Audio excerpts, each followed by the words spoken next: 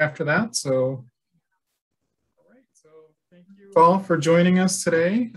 This is the ArtsThrive, another roundtable. The first one we had was in person. This one we're doing via Zoom. So hopefully it'll go a little better this time, more eyes on it at least, because the other one was not too well attended. So the three of you are all in the ArtsThrive show this year. Chanel Doinoff, I'm sorry if I'm mispronouncing that, but oh, no, that's perfect. Hi, Chanel. Hi. Jewelry artist. We also have Alanna Romero, who is a photography artist, and Françoise Barnes, who is an abstract artist. Hi, Alanna. Hi, Françoise. Nice meeting you. Yes. Nice to meet you too. Nice to meet you both. Yes, everyone. Thank you all for being here today. So we'll just go ahead and get started. And, you know, you can take these questions, you know, one at a time if you want to raise your hand or if you just want to jump into it, however you want to do it. But I just want to ask some questions, and it's, you know, pretty low key stuff. So just real easy questions. So I just wanted to ask each of you how you got your start as an artist. Okay, so good start. Yeah, so let's start with you. Okay, I'll start. Okay, that was way back in the 70s, and I'm an old lady. And I was then somewhat attracted by the textile arts, and I was in Ohio, so not very far from Amish County. And I met somebody who was already making quilts, and I discovered what a quilt was. And I thought, wow, as a French person, I had no idea, you know, what quilts were. So, but we talked a lot, and I could see that I could completely explode that and not follow at all the traditional patterns and do exactly what I wanted, whatever was in my, so that's how I started really, because at the time there was a push for quilts not to go on the bed, but to go on the walls as art. And there had been an exhibition in New York. And so that's what I did. And I went sort of far there, and I co-founded a very prestigious art quilt exhibition, which is going very strongly still. But in the early 90s, I became bored. And yeah, and you know, time went on. I was already, you know, not too young, and I thought, what do you want to do now? You know, I felt that I had done everything and said everything, so I started painting. Now, all along, I had taken some classes in painting, in representational painting, so that's how I started in the painting area. Okay. So I guess I'll go next. So yeah, I started doing jewelry about maybe like 8 years ago, I would say. And it all started when I took a class down at New Mexico State University, and it was an elective class when I was going to school there. And ever since that I kind of like went on a different path. And I would say, you know, I always kind of felt like I was creative in different ways, but when I started doing jewelry, that's when I felt like I found my medium and my, you know, yeah, like just like it's easier for me to work with. I'm not so much of like a 2D artist. I was able to really mold things with my hand and bring things to fruition that way. So. Oh, I understand. Yeah. Mm-hmm. When you find really your vein, you know, I mean, everything comes together somehow. Yes, exactly. That's true. So I guess when anybody ever asks me when I became a photographer, I guess my favorite story is being like 4 years old, and my grandmother used to take care of me. And she left me alone for a moment, and I found her Polaroid camera, and it was loaded, and I just took a ton of pictures of just her kitchen, you know, and it was just the same picture over and over. used up all the film. I didn't know how expensive it was, but it's kind of sweet because now I was visiting her recently, and I found those pictures in one of her drawers. So she kept wow. So yeah, it's been a lifelong fascination for me to, you know, pursue, I guess, just capturing what I see, because I really do it in a way where I want to share it with other people. Mm-hmm. Yeah, that's the goal. Really good kind of lead into my next question is if you could just tell us a little bit about your process of creation when you're making an object or an image. What's kind of like your process behind that? I'm not starting this time. How about you, Chanel? Okay, yeah, I'll go first this time. You know, so with me, it all starts like with you know, what do I want to say? How do I want to say it? And I do a lot of research, and there's a lot of trial and error with what I do, and a lot of experimentation and material studies. Because it's not, I do a lot of metalworking, but there's like different processes that I like to experiment with that. And a lot of my time I do like model making. So since I work with metal, like precious metals and gems like that, they're a little bit more like kind of expensive materials. So there's no room for mess ups. Like if I mess something up, yeah, I can't just, you know, I can't just keep messing up on something, and it's kind of harder to do work with that. So I really have to make like a paper model, and then that way I could see how it lays on the body, what the size is going to be like. If it's too thick, is it going to wear well? If it's too thin, is it going to bend easily? Things like that. So there's a lot of model making in my jewelry, I would say, and then I make the final piece. And with my jewelry, what I like to do is I like to use traditional metalsmithing techniques with also like new technology, and to come up with something new and kind of pushing the boundaries and kind of always going forward. Interesting. Yeah. Mm-hmm. Okay. So there's that. Okay, so first I want to say that when I start working, I have absolutely no goals, except that I want to lay it out, meaning what I have inside of me, you know, on the canvas. So the first thing that guides me, there is something, and that's color. And if I have been working on a series with fairly dark colors, then I know, okay, I'm done. I don't have anything else there. So I'm going to go with very pale colors. So it's color that guides my first steps. And what is very, very important to me is what inspires me. And what inspires me is, I always say that with emotion, it's nature. And ever since I was a little girl, yeah, I'm 79 now, by the way, I shouldn't say it, but, you know, when I was a little girl, very little, I was in the garden lifting stones to find insects, to look at their wings, and it stayed with me. And so what moves me is not really a gorgeous landscape necessarily, but it's the minute details of nature, where it's a little bit to me like jewelry, really, in a way, Chanel. When I look at the pieces that you have in the exhibition there, to me, I really I react to that, because to me, I can look from close, you know, closely. It's a little bit like looking at the leaf of a begonia, or, you know, the strange spots on an insect wings.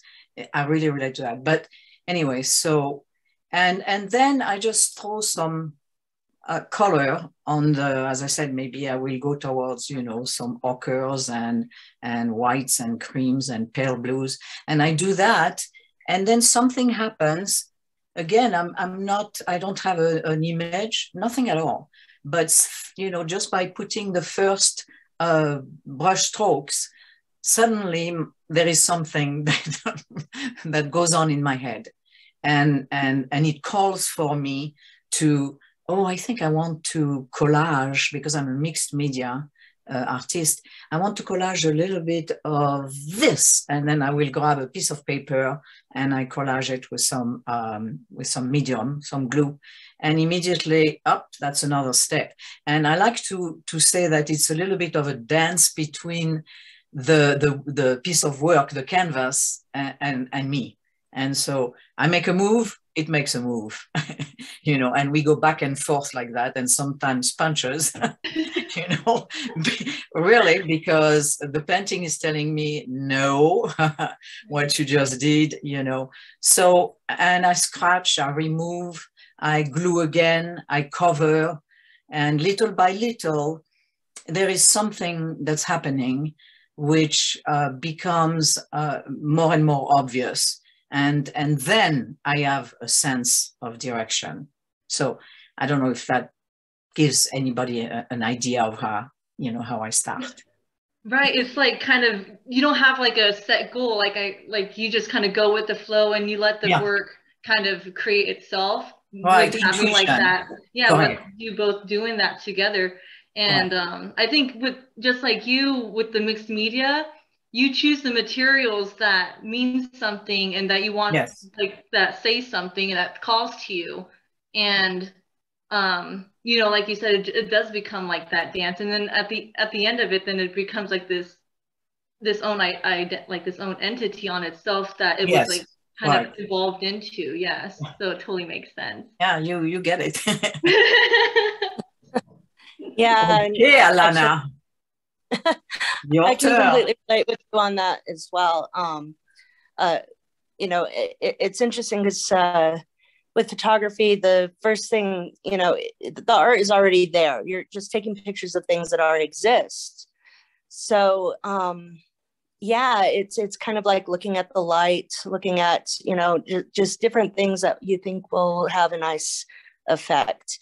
But going into the computer, into the graphic aspect of it, that's where, you know, I'll have like an idea in mind when I shoot of what I want the image to look like. But when it's in there and I'm fiddling with settings and all of that, I end up many times with things that I didn't expect.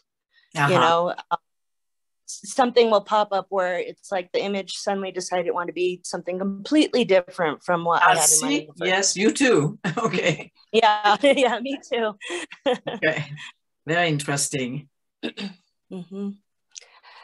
Yeah. Yeah, that's what I think. And also with photography, what I really admire is like you said, like the art's already there, but you're capturing it. So it's taking this sense of like this 4D, like that you're capturing that time and space and then making it like a 2D object, which I think is like really fascinating, you know?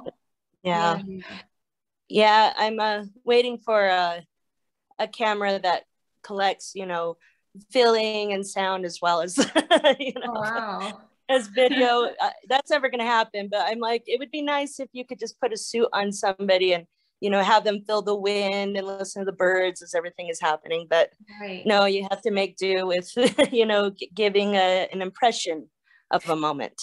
So Alanna, so you bring the picture on the computer and then there you alter and did I understand that right? Yeah. So back in the day I did film and was very reluctant to go digital for years. But like Chanel had said earlier, film is expensive and you couldn't make any mistakes with film. And so digital ended up being a good option for me because you can just take, you know, as many photographs as you want. But, you know, one aspect that was lost in the transition from film to digital is the dark room. Oh, yes. Where a lot of work, you know, a lot of creating an image actually happened in the dark room. So now, you know, now there's digital programs that have taken over that aspect of it. Yeah, right. Okay. yeah. So now I use Lightroom and Photoshop. So yeah. I have also. Mm-hmm. So my next question is, subject matter or titles or both really can tell us a lot about a work of art, an object. Could you give us any insight into maybe why you title some things the way you title, or just some of the insight behind the imagery that you use? Okay, who starts? Alanna. You've never started. Okay, I guess you guys started before, so that's fair. Actually, the title is the worst part for me. I hate the titling part, and a few of my images have had multiple titles through as time progressed, and I decided, I changed my mind. I was like, no, I like this better. Yeah, I don't know. It's sometimes it's easy to say, put a title that corresponds with whatever it was that I was trying to express in the image. And sometimes the image is just beautiful and I wanted to share it. And then it's how do you title that? Is it how you make it, how it makes you feel, or how you want other people to feel when you see it? Or do you just say, image number 1? So yeah, I guess that part is always a struggle for me. Okay. No, yeah, I totally understand. Putting a name on a piece is hard for me too. For me, it doesn't come till afterwards. It's not like I have the name already thought out and then I create the piece. For me, it's I create it and then I'm looking at it and I'm like, well, that's the first thing that someone's going to see too. And how does that how does that relate to the piece? And I want it to be a part of it, and I want it to show I want it to represent what it is. For right now, both of my pieces, they're in Japanese, and that reflects part of who I am. I saw those titles, yeah. Right. So that reflects part of who I am and part of what the piece is, because with my piece, there's those QR codes on them, and those are bringing you to a calligraphy image with the brush strokes, which in Japanese culture, those brush strokes are very you just don't write it whatever way. There's a set way to write kanji, and it's meditative and things like that. So that's where the title kind of goes into that, my piece for my specific piece this year. And then for the imagery itself, so this year with my pieces, it's very, I wanted to show kind of where we kind of are right now. Maybe someone in the future will find my bracelets and be able to be like, oh, this was during this time when QR codes were kind of popping up, or when technology was kind of going somewhere of where it is. And so I wanted to use those aspects in that with the QR codes. And also with my pieces too, everyone's kind of on their phone a lot nowadays, and and so using that same phone, for me, sometimes you'll just be scrolling and then time goes by and you're kind of detached of what's kind of really going on around you, and there's not much mindfulness going on. And I wanted to use that same tool. You could use that same phone and click the same button, and it'll take you somewhere of positivity to kind of slow things down, to kind of get you with a clear mindset and give you that confidence, just make you feel better, So that's what I wanted to do. Especially with my pieces that I make, with jewelry. What I like about making jewelry, and how to me as an art form, because most people, when they think jewelry, that is you go to the jewelry store and you just buy jewelry because it's pretty, you know what I mean? Yeah. But no, I don't see it that way. Yes, yeah. But it becomes part, when you put it on, you feel something, it becomes an extension of you. And it comes to life when the wearer puts it on too. And then also when you go out into public, it might even have an effect on like the people around you that can see it too. So that's interesting. Yeah. Okay. You, Françoise. Oh, okay. So I'm going to be kind of the exception there, and I love titles. Oh, really? I love working on titles, and it's not always easy. That's true. But life is a battle, right? So as the painting, has developed, as I was saying, some things sort of became a bit apparent. They wanted to be there, or I dug them out by force. But and so sometimes it's pretty obvious, lately, and the pieces in the show right there talk about that a little bit. I was thinking, oh my goodness, I'm into the cosmos there. I'm into planets and stars, and so I said, okay, let's go with that. So I mean, I have to admit that I will go online and look at names of planets and of stars, and then I pick what says something to me. And I had a problem with the Pleiades because, well, I won't get into that. But so I do like titles, and very often they have not much to do with the actual images that are included in the painting, but they have to do with how I felt when I was doing that. And I had a whole series, they're not there anymore, but where I was thinking of me being French and my childhood, and the songs that we used to hear that now probably hardly anybody knows because I'm talking about long time ago. And that came, and I looked at those paintings. I think there were three or four, not three. And oh yeah, this one is going to be La Vie en Rose, which is a very, very famous song from Edith Piaf. But I'm going back there to the 40s, you understand? I mean, and and then I drew my titles from that, because I was in that French phase and feeling a little homesick maybe. And so again, I love titles and I play with them. And if I find something a little quirky, the more the better. Right, it's kind of like the icing on top, it's just, yes. I think that, yeah, like the title is part of the artwork itself too. It's not just like the art, and it's not just the title, it's like both of them together really makes the piece as a whole. Exactly, you said it very well. To me, it feels that way, Right. So no, Alanna, not artwork number 1, artwork number 2. No, I never do that, but sometimes I didn't think you did. Yeah. But it feels like that way, right? Because it's like, it's hard to, because it's just. Sometimes it does. Yeah, like your mind goes blank, but. Absolutely. That's true.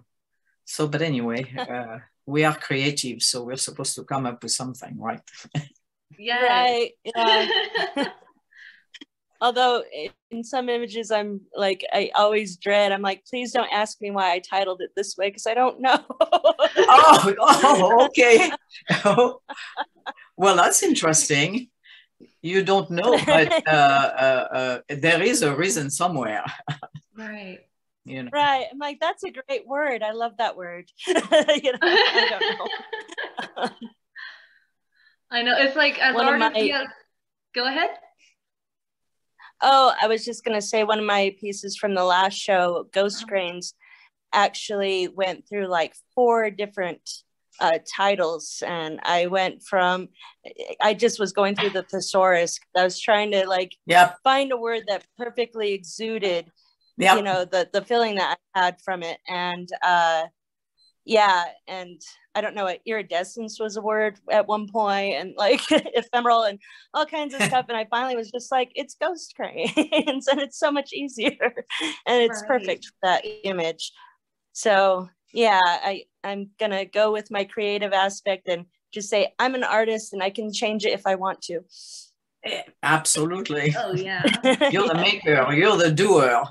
Right. You know, your handprint or your heart print is on what you are doing, so it's yours. Yeah.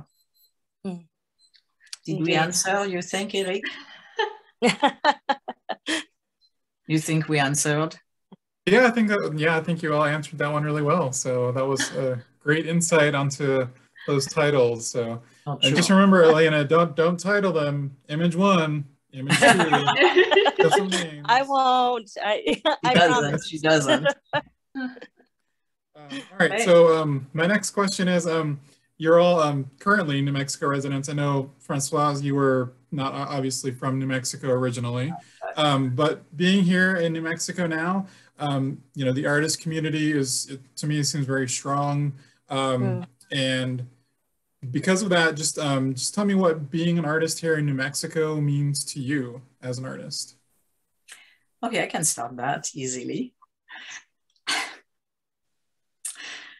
I was living in, well, I lived in Ohio for a while and then in Colorado. And Colorado is not too far. So my husband and I would come down and visit New Mexico. And the first time that I actually came to New Mexico, I thought, people actually live in this absolute, I won't use the word enchanted, okay? But in this magic, this absolutely gorgeous place. Yes, they do. And I remember being in Santa Fe and seeing the streets. They reminded me of French little towns, you know, of the Riviera. And I thought, I'm never going to live here. But so we moved to New Mexico, and so for me. And then, of course, I was exposed to the arts. You know, we went to Santa Fe regularly, and you just cannot be in New Mexico and not feel, you know, the impact, the beauty, not just about the landscape, but about the art that has been made for almost ever, right? If we go back, so it's very, very important to me that I am here in New Mexico, and that the beauty of the place inspires me, you know, no end. I don't know if I'm answering the question right now or if I'm going in a, you know, in another place. I don't know. Oops, Alanna has disappeared. Yeah. At least she's not there on my screen. Yeah. She disappeared on mine as well. We'll see if she pops back in. She might just be having some connection problems. Yeah, there was a problem. Again, I'm going to say, if I had a choice, I'd be here. And so I'm here to stay. It is just stupendously beautiful, and the art is moving, it's rich, it's growing, it's everywhere. So, you know, very happy. New Mexico is it for me. Oh yeah, I like that. I think New Mexico too, it's just so different from the rest of the world, not only from this country, but totally different from the rest of the world. And a lot of my inspiration comes from like looking within and going within myself and listening to my intuition and my inner voice and things like that. So being here in like this kind of stillness, solitude, kind of slowed down pace is really nice, because it helps me get away from all that like static and distractions and stuff like that.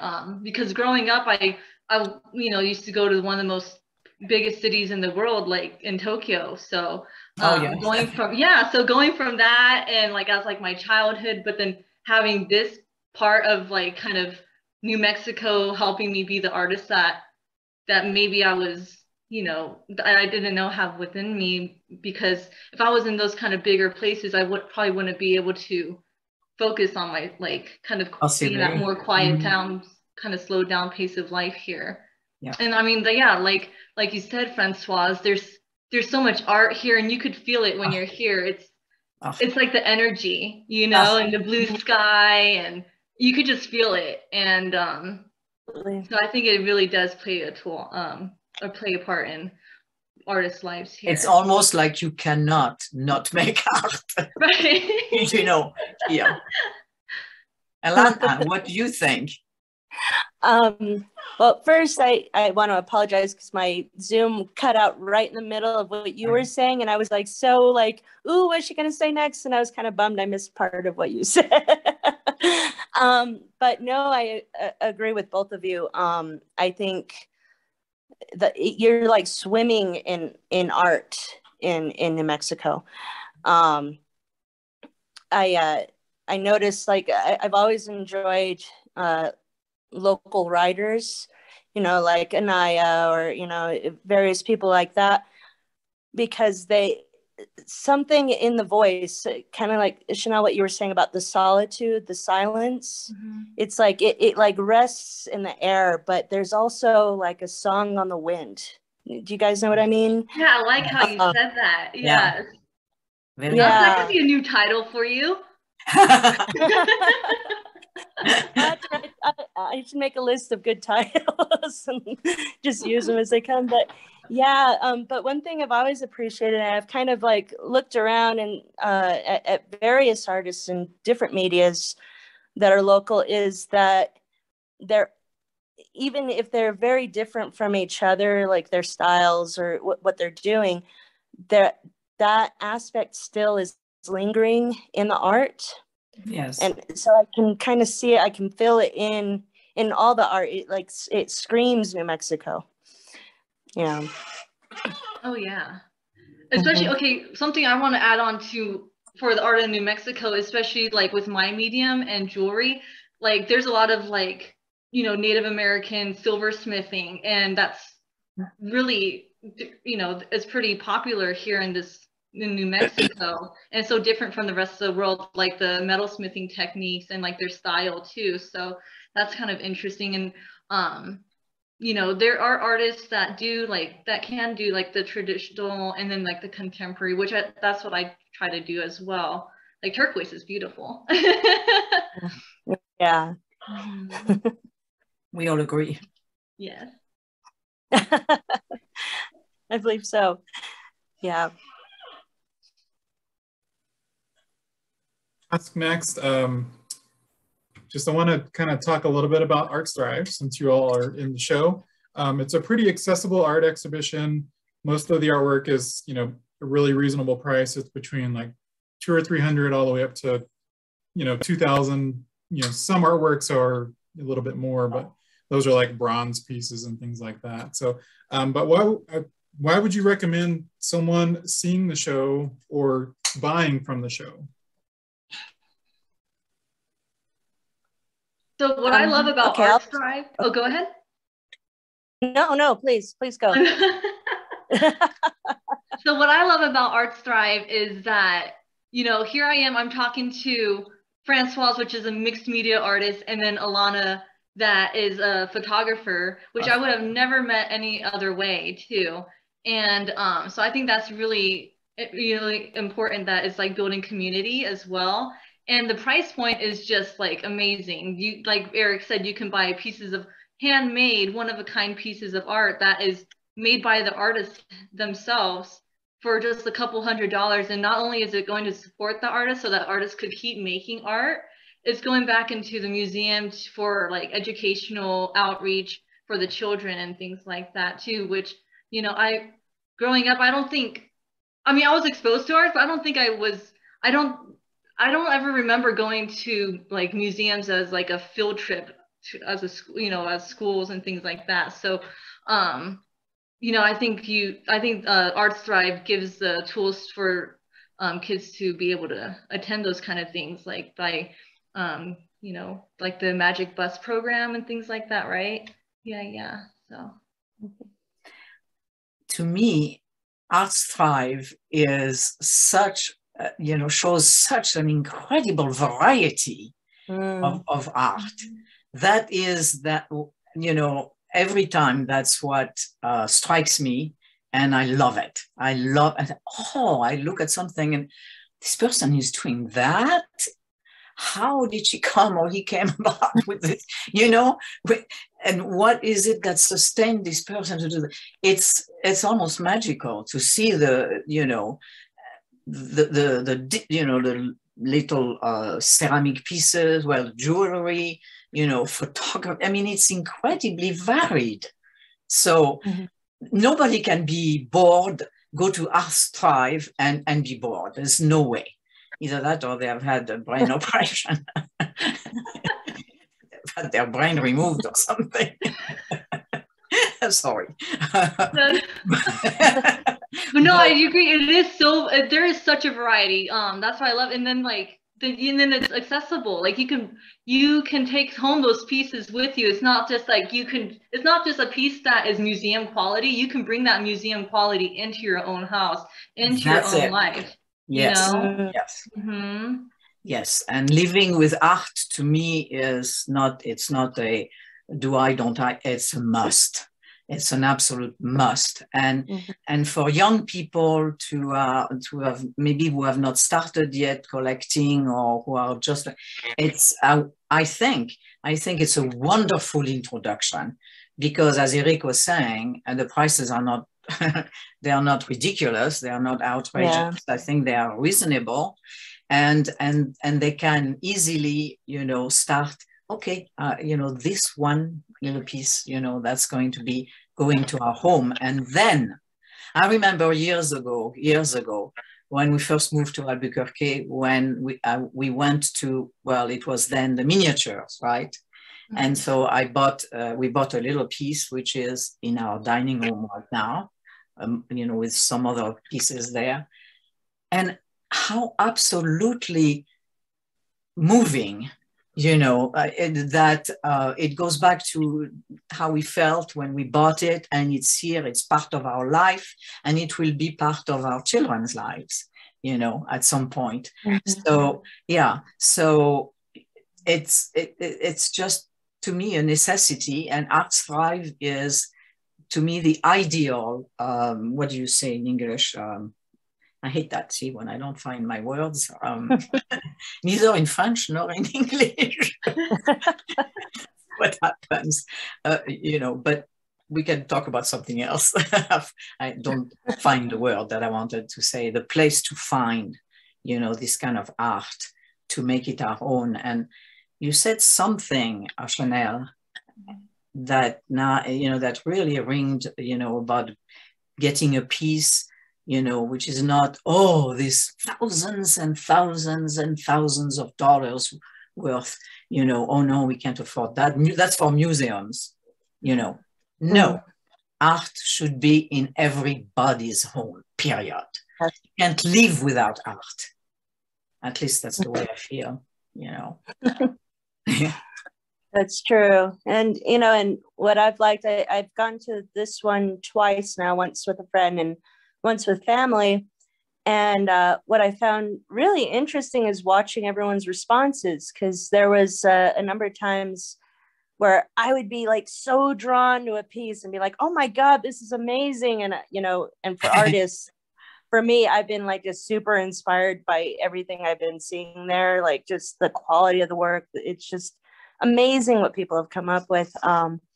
But my friends and family are reacting in their own way to things that I might not have really noticed. That's correct. And and Eric had mentioned something a while ago of, you know, there's something for everybody, and that is 100% true. There really is, like, some piece of work that is going to respond to anyone who walks in there because of the variety. Yes, that's exactly that. Yeah, that's why I like that there's like no theme, you know, like usually like exhibitions, like there's like a set theme, and very all often, the work kind of go with that theme, but there's just such a wide range. And I know a lot of it I want to take home, you know. I'm like, I love that. I know where I would put that piece. And then of course it's where? At the Albuquerque Museum. This is Albuquerque. It's not Santa Fe. Sorry, Santa Fe. But yeah, you know, it's, well, I don't know where you live, Alanna or Chanel. I live in Albuquerque. Oh, yes. I'm in Albuquerque, yes. So to me, Yeah. it's very moving. I mean, I feel attached. You know, this is, you know, the Albuquerque Museum. This is our museum, you know, and the show is directly, you know, whenever someone buys something, even if it's a small piece, it's supporting, you know, this museum. I mean, I think it's awesome. Very, very important. Indeed. Oh, yeah. And then also when I was looking up that like that Magic Bus program that it kind of helps fund, what I really liked about that is it showed like how much it would be like to take a classroom somewhere, or how much it would be to give those schools supplies so that they can do like the arts and crafts at the home or in the classroom. So it really gives you perspective of how much our art and the support can have on the young children and on the community. So, and yes, very that good. was really informative, because a lot of people don't know, like, don't think about that or don't know. So. Yeah, and you know, with the ArtsThrive having 60% go back to the artist, the other 40% goes to various programs that, you know, the museum has going on, whether it's, you know, to help kids come into the museum, or to acquire a piece of art, or to maintain things in the museum. It really goes directly back to keeping people coming into the museum and being able to see the artwork. Absolutely. Yeah. Yeah. So I'll ask one final question of everyone, and hopefully it's not redundant, but I really kind of wanted to ask, what makes artwork important to you personally? Mm. I'll give you a minute to think about it. Where to start? Yeah. I think it's something. Another. Okay, go ahead. Alanna, you were talking, I think. Oh, yeah. Sorry. Yeah, go ahead. I've got something going on with my phone. It keeps freezing. So, yeah, for me, it's just an extension. Like I have no choice but to do art, and it's a part of my life. It's a part of the lives of most of the people I know. You know, that is just a natural aspect in human beings, I think, is this sense of creativity's need to create and, you know, express yourself in the world, you know, add color to it. Okay. Well, I'm thinking about, you know, about rock art, you know, about these wonderful drawings in caves. And the oldest ones being, I think, something like 69,000 years. They were making art, you know. So here we are, 2021, you know, and we cannot live without art. This is an expression of who we are, our culture, you know, and our lives. And so art is, you know, is what is in our veins. I mean, it's, you know, it shows our emotion and et cetera, et cetera. So it will always be there because it needs to. We can share. Look at how we have talked now with Chanel and Alanna, and how fun that was just to hear, you know, the different things. So, and what are we talking about? We're talking about art, you know. And that's really what it's all about, you know, and we see it differently, as one of you mentioned. I think, Alanna, you did, you know, your family, you had reactions, and some people, and then we share and we exchange. And, you know, how sad to think, you know, we could live in a world without that. I know. I would commit Mercury. Right. You know, to expand on what you're saying on that, you know, it made me think, when you're bringing up the cave paintings and all of that, that a lot of what's left behind, like when we're studying other eras in history, what we're looking at is the artwork that was left behind. Exactly. You know? Of course, yeah, of course, there's a lot of writing to explain what happened, but the artwork actually I'll use the Romantic period in the late 1800s as an example.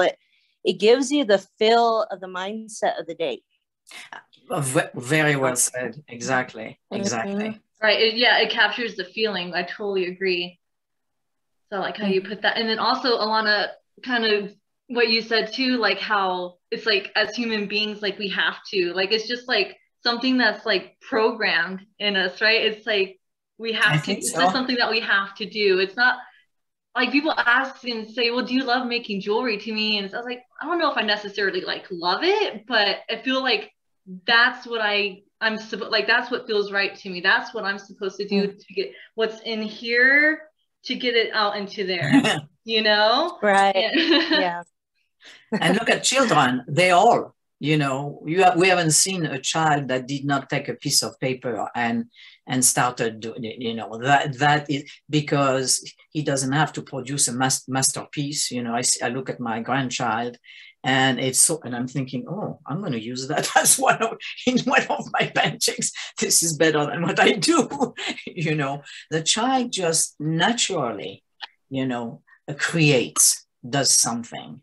So, So it's later that, you know, the famous Picasso, what he said about that. Yeah, took me an entire lifetime. What did he say? It took me a year to learn how to paint like, and then like Leonardo da Vinci. And it's taking me an entire lifetime to draw and paint like a child, you know. So that's very true. It's so, that's what art is, a necessity. Yes. Oh yeah, absolutely. like an outlet. I think like a total, like an outlet, you know, just to get it out, especially during these times right now. Like this, like kind of what gets me kind of to depress, you know, yes, kind of like bring it back in. yes, to that. Yeah. And I think everyone when I hear a lot of people say, oh, I'm not an artist, it's like, yes, you are an artist, but you just haven't found your medium. It could be, you know, mixed media, it could be photography, it could be painting, it could be sculpture. Like everyone has their own, everyone's an artist, but it's like they have it in them. But a lot of times you hear people say that, oh, I'm not an artist, I couldn't do something like that. But, oh, I know. I taught actually in Tokyo. Oh, really? I taught workshops in Tokyo, and well, I had an interpreter, and I heard, I don't know how many times, you know, well, not just in Tokyo, but everywhere, you know, oh no, I can't, I won't be able to. I signed up, but I'm not going to make. Oh, I said, oh yes. By the end of this, you're going to have created something, and it will blow your mind.